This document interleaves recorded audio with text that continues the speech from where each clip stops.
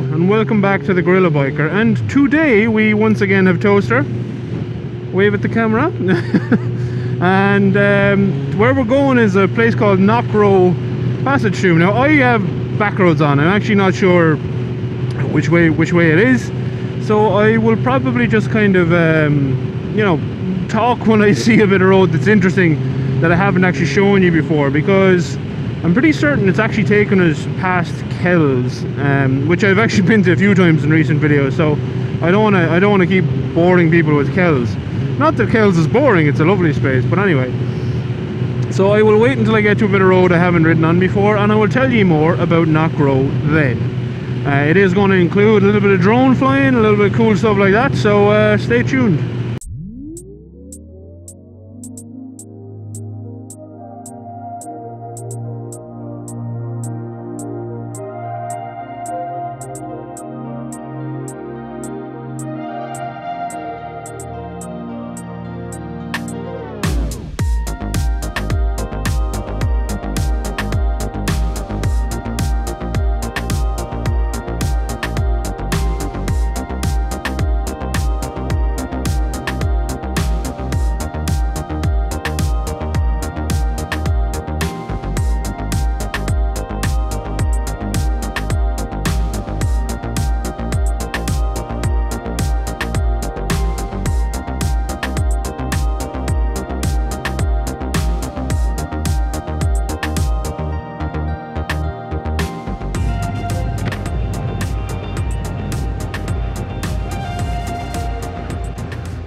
Okay, so you rejoin us as we come into Kells, and this is all going to be new for me actually. I don't think I've ever been on this road we're going to be going on. But also I just can't not show you Kells because it's bloody beautiful. Look at that bridge.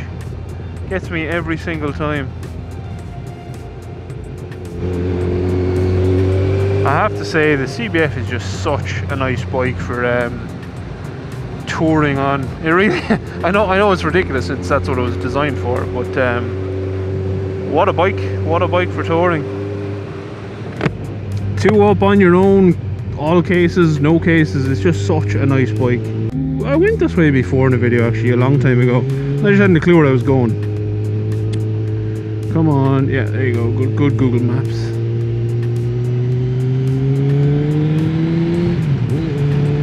Now, so Knockroe Passage Tomb. What a Passage Tomb is something that was built by magicians a couple of thousand years ago.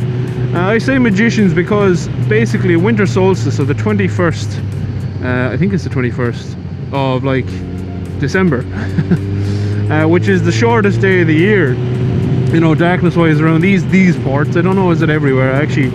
I'm not a whatever, I don't know what who researches that stuff. Either way, right? So basically magicians back in the day positioned some stones and made it so that on the winter solstice you'd get like a beam of light in along the passage, and it would illuminate the interior chamber, which you know, that's the time of year that it happens, which is absolutely incredible when you think about it, that, you know, they were able to do this all that time ago. This road is beautiful. Look at that wall. Look at that. I love shit like that. It's absolutely class. But that's what they did, you know, they built this and it exists now. It's kind of contentious about what, you know, passage tombs are originally for, because, you know, obviously excavations do find you know, remains in there sometimes and offerings and whatever else, but whether they were placed there as part of it or just people placed it there because it was you know, became a kind of a cool spot to go to. It's, you know, I don't think we'll ever know, unfortunately, because obviously written records didn't really exist back then, and either the documentaries. We're all going to know about Stephen Avery, for instance, in a couple of hundred years, and you know, what he did or didn't do, because it exists in you know, digital format. And, well, I mean, unless digital format dies completely and gets erased somehow, but it's probably going to, it's probably going to exist, and we'll probably know the story of Stephen Avery and all the other great and wonderful and horrible things we've done in our time. But from the point of a passage tomb, what I love about that stuff and why it still exists is because it is made from stone, like big stones. Same as castles, same as, you know, old ruins like that, fortifications made from stones, and it's something that I personally look at that, what a view. Beautiful. It's something that I do personally kind of feel a little bit sad is the wrong word. Wistful maybe is the right word about, because, you know, in X amount of time from now, the houses we build, you know, sheds, all that stuff, all our edifices, like 98% of them are not going to stand the test of time, because, you know, everything's made to a budget now, which I know in a way is a good thing, because it means that in X amount of years, if we all die off, the land will kind of return to the land. Things will die off, things get overgrown very quickly, which is certainly a good thing. But at the same time, it's kind of like, well, what if, you know, all of these apocalyptic show type things, you know, what if they do come to pass? What if they happen? And people come back and, you know, they want to learn about their past, about what happened in you know, in the past from, you know, our timestamp. And, you know, we have, like I said, everything is digitalized, and a lot of things only really exist in digital format now. So all of that realistically will be lost, unless, you know, one of the crazy mental things that people are dreaming up to keep that stuff alive work. And I don't know, I'm not a scientist, I don't know this stuff, I just know bikes. But at the same time, I think that would be sad if all that stuff got lost, and, you know, the Walking Dead style thing did happen, everyone died off and whatnot, and then that's it. History's lost, and they're never going to know what maybe came before. They're just going to see the husks of skyscrapers and be like, what? You know what I mean? Kind of like us with the pyramids. We see the pyramids and we're like, oh yeah, we could definitely build them, and then someone goes, oh okay, build them. So, and you're like, oh no, well, like, I mean, we could build them if we really wanted to, but, you know, we don't want to. Yeah, we can't recreate the pyramids. full stop. Anyway, the point of all that rambling was to just say that it's sad that, you know, ruins like this may not exist forever, obviously, because a lot of ruins, a lot of, you know, Irish historical ruins have, you know, been ploughed over in the past and stuff, and that's nobody's fault. I mean, people didn't know the significance, you just saw a pile of stones. But that's kind of what I'm concerned about for the future is, you know, where's their history going to be? You know, where are they going to get it from? And it's someone like me, and look at that view. Look at that view. That's why we're out here, for our own bloody minds, because I needed this. Well, you know, where's someone like me going to go? What's someone like me going to see and have an interest in? Is anything going to exist? Who knows? It's the fun, interesting questions. Anyway, back to the trip.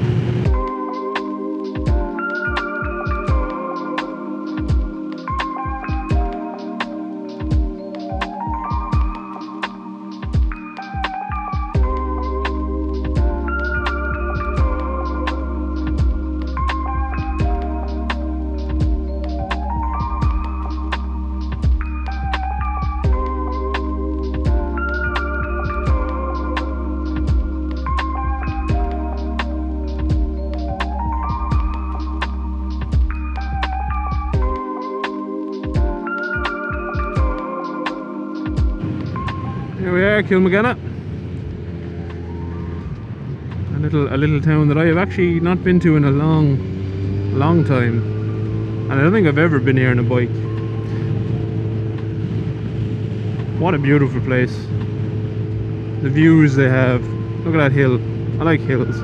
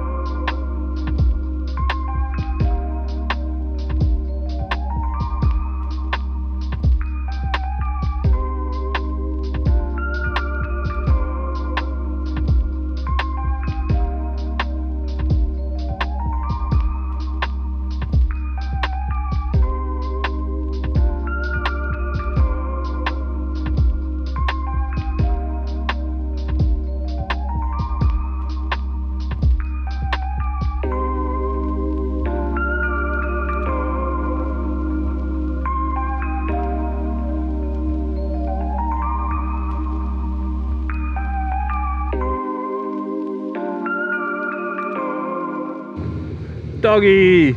2 doggies! Hello. And sheeps. This is turning into a properly nice spin out.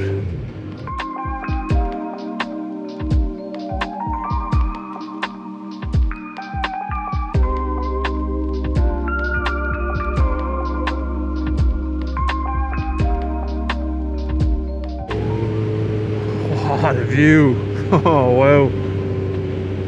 Stunning.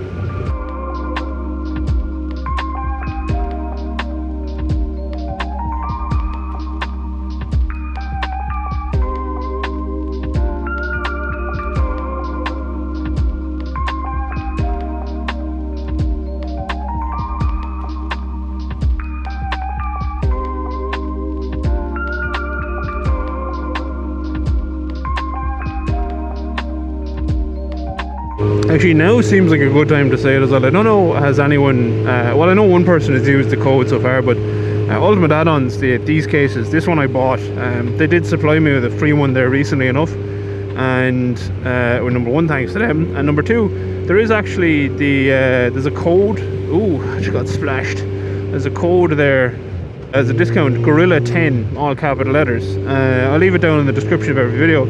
And you can get 10% off all Ultimate Add-on stuff. And this isn't like, I don't get kickbacks for this or anything like that. I asked them for the code because I really like their stuff. And I would like you to, you know, be able to use them for cheaper. More reviews. And I find them really handy for days like today when, you know, myself and Toaster do have a destination in mind. And we don't want to take the PP too much by going, you know, completely off the radar. So I just wanted to follow a map. It you know, days like today it's perfect. And myself and Kazawaki have also used them previously on trips, and it really does get you to where you need to go. Well, that's my phone, but you know, the Ultimate Add-ons case thing holds it nicely. So there you go. Oh, blue skies are good for the soul. Do you know, I wonder, are like people who live in countries that are generally, you know, have blue skies, let me know in the comments. If you're from a country that you generally have blue skies, does it just cheer you up all the time? Or do you find other things to hate about life? Because if I just had blue skies all the time, I would be a lot happier, I think. Now we are into Wind Gap. I think I said that right. Another small town not far from my house. Oh look, a little lake. A little stream in a lake. Cool.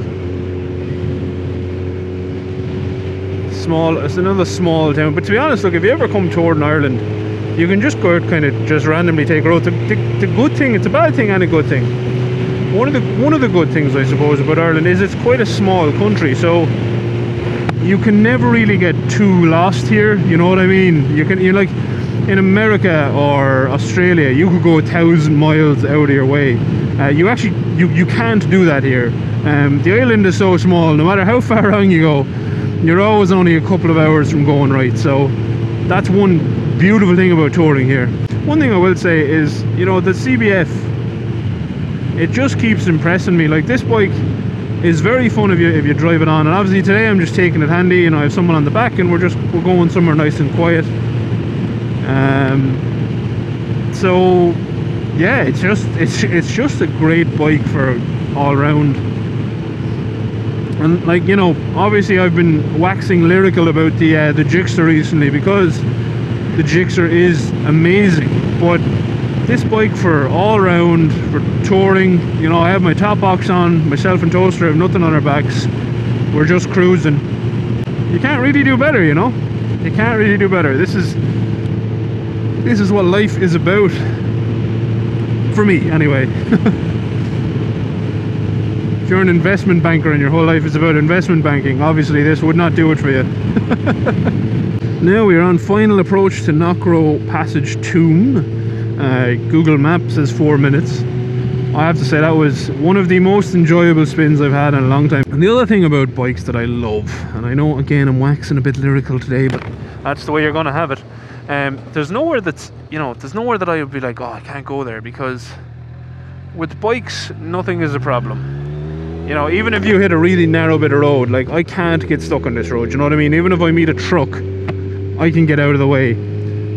Whereas if you came here in a car, it's just gonna make it less fun, in my opinion, if you meet someone, because you're going to bury yourself in a ditch or something. That is a great view up in front of us as well, isn't it? That hill covered in trees. I hope the GoPro brings that out, but I think that looks fantastic. Beautiful. Everything is beautiful today. The sun makes everything better. Now, apparently Knockroe passage tomb is just down here. Caution animals crossing. We will slow down and be safe.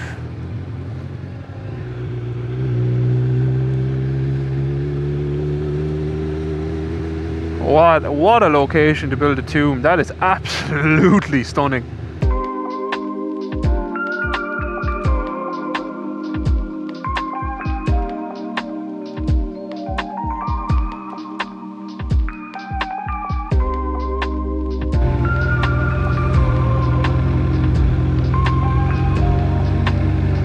And here we are, there it is. Small stack of stones.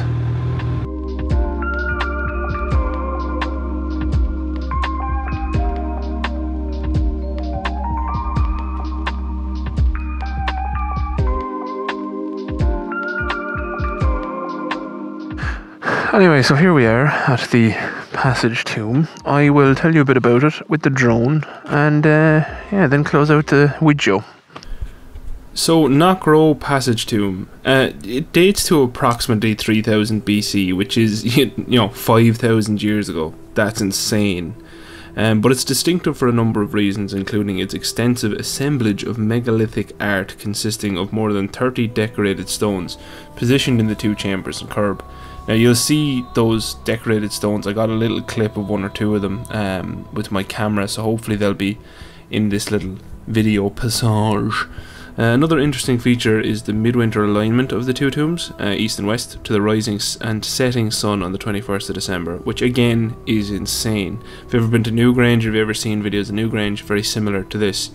While the passage tomb in Knockroe is considerably smaller than the large tumulus excavated at Noath, I'm so bad at saying words, in the Boyne Valley in County Meath, similarities in form have been identified by archaeologists. Archaeological excavation in Knockroe has revealed evidence for multiple burials of cremated human remains within the chambers.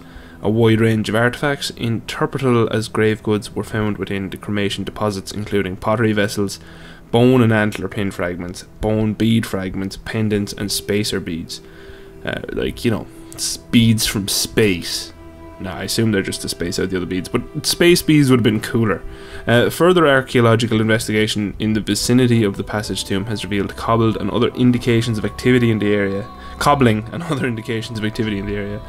during a later period, probably medieval times. The ongoing program of conservation work at Knockroe following archaeological excavation and research. The cairn has been reinstated towards the northern side of the monument and stabilised to ensure its long-term preservation, and a number of orthostats in the west tomb required structural attention. So this is just, the preservation of these stones is very important, and when you walk in, it does say, don't stand in them, don't sit on them.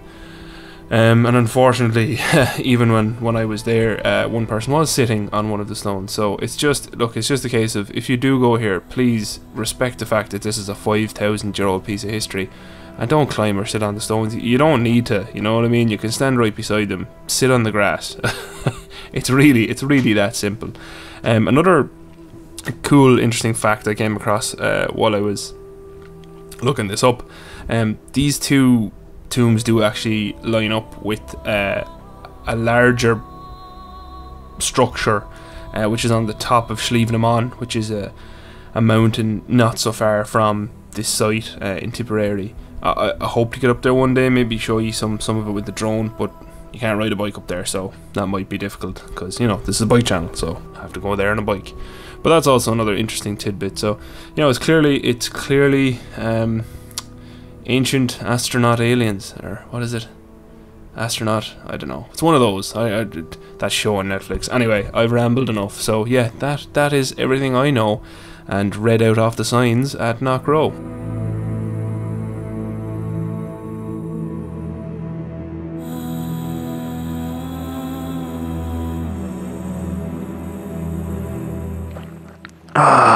So that's it. I hope you enjoyed the spin out here with myself and La Tostarina behind me.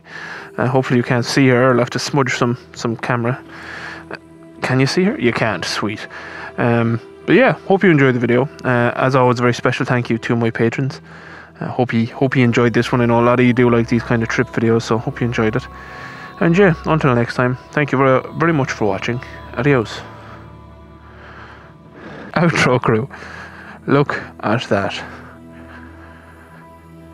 Not many better views. Not many better views. Bye, outro crew.